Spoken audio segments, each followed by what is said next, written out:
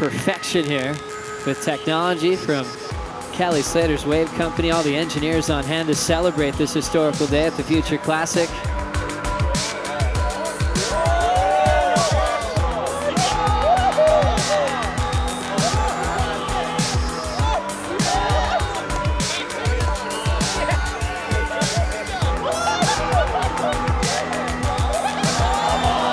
This wave appeared out of this flat sea and it was perfect, and I nearly cried, man. It was like this duplication of nature, but in a different way. It opened up a whole new horizon for surfing as a sport, surfing as a lifestyle, or surfing as a family vibe. It was incredible.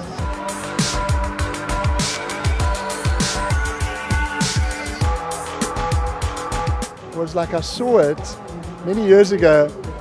Throughout the history of surfing, I've been there for a lot of moments that have changed the sport. When Mark Richards first walked down the beach with his twin fin, when Simon Anderson first walked down the beach with his three fin. In your mind you go, it's the future.